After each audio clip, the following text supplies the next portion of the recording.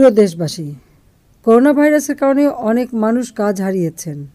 আমাদের তাদের পাশে দাঁড়াতে হবে। নিম্ন আয়ের ব্যক্তিদের ঘরে ফেরা কর্মসূচির আওতায় নিজ নিজ গ্রামে সহায়তা প্রদান করা হবে। গৃহহীন ও ভূমিহীনদের জন্য বিনামূল্যে ঘর এবং 6 মাসের খাদ্য ও নগদ অর্থ প্রদান করা হবে। জেলা প্রশাসককে এ ব্যাপারে নির্দেশ দেওয়া হয়েছে। ভাষাঞ্চলে 1 লাখ মানুষের থাকার ও কর্মসংস্থান উপযোগী আবাসন ব্যবস্থা গড়ে তোলা হয়েছে। সেখানে কেউ যেতে চাইলে সরকার ব্যবস্থা গ্রহণ করবে। বিনামূল্যে ভিজিডি, ভিজিএফ এবং 10 টাকা কেজি দরে চাল সরবরাহের কর্মসূচি অব্যাহত থাকবে। একইভাবে বিনামূল্যে 30 প্রকার ঔষধ ও চিকিৎসা সেবা দেওয়া হচ্ছে। আমি নিম্ন আয়ের মানুষের সহায়তায় এগিয়ে আসার জন্য বিত্তবানদের প্রতি আহ্বান জানাচ্ছি।